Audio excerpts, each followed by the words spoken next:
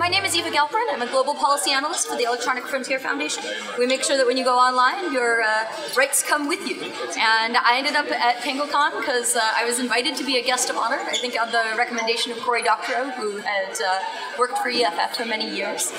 My job is to travel all over the world, mostly talking about privacy and free speech and surveillance. I have a background as an engineer, so I've actually spent a lot of time working on state-sponsored malware and also teaching people all over the world, especially people in vulnerable populations, about how to protect themselves from state surveillance.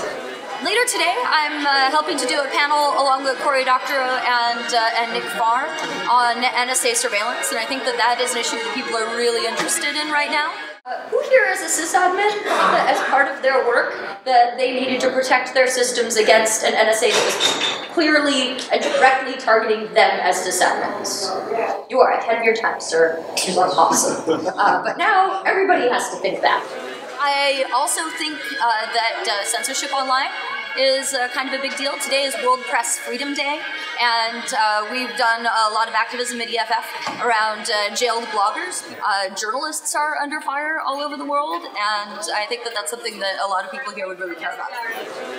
I have been treated exceptionally well by con staff. I'm just astonished at how nice everybody is. And that everybody knows what EFF is and what we do. And so I actually don't have to spend a lot of time explaining what we do to people or why it's important, which is really like my favorite kind of audience. The best part of this con was that I did a panel on stupid ideas for getting to space. EFF is a very sort of geek-based organization.